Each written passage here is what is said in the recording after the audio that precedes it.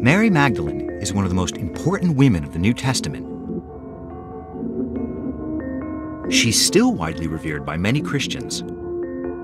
According to the New Testament, Mary Magdalene traveled with Jesus, she was present at the crucifixion, and she was the first to see him after the resurrection. The Gospel of Mary describes a conversation between her and the disciples. What's interesting is that she occupies the major role in this exchange. She's the one who has the revelation. She's the one who's speaking. She is the one who is being interrogated. And that gives her a prominence that we don't find in any of the other Gospels. It's a fascinating document in a way because it shows that Jesus was having special knowledge that he was imparting to Mary. And therefore, not only you can talk about the relationship he had, but it also shows that women may have been seen in the early church as repositories of spiritual knowledge. So you do get the beginnings of the idea that there is possibly a suppression of women's voices, because these documents suggest that women were perceived to have special roles within the church, which have now disappeared. The people associated with the Nag Hammadi texts were the Gnostics, an elite group of Christians who believed in salvation by knowledge. We often use the word Gnostic, which gnosis is knowledge. In this context, it means secret knowledge, knowledge imparted to a few. And this is the Gnostic texts. One of their main themes runs all the way through.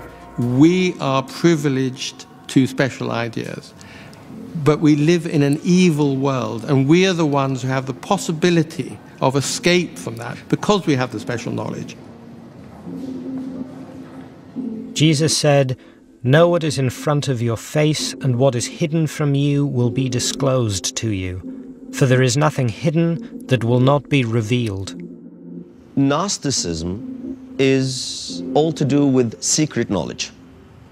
It was part of a philosophical intellectual movement around the ancient Near East. And many fathers in Egypt were Christians in their heart, but also Gnostic in their mind.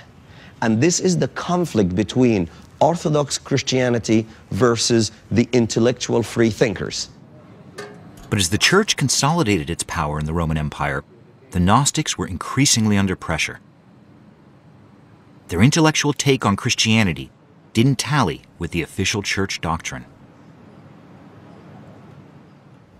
By the 5th century, there was a fixed version of the Bible. Gnosticism had lost out to a dominant orthodoxy, and it was the Orthodox who would shape the future of Christianity.